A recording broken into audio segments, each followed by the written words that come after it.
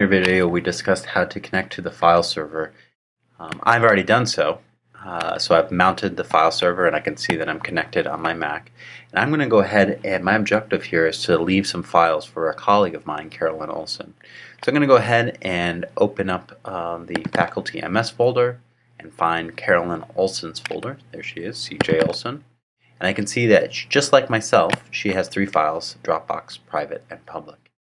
If I want to copy some files from my file server private folder to hers, I need to go ahead and open up another window. So I'm going to go ahead and open up the hard drive. I do so by double-clicking on the hard drive located at the top right of the screen and selecting the Papa Bear file server, which is the one that I have my file account on. You may have yours on Baby Bear or on Mama Bear, depending on which division you teach at.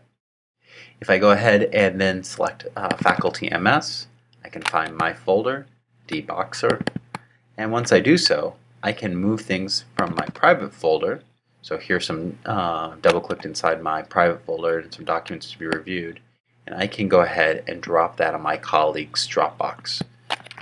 And she will then be able to access those files at her leisure. I'll need to email or notify her that I've moved those files, but they will be available in her Dropbox folder. And that's all there is to it.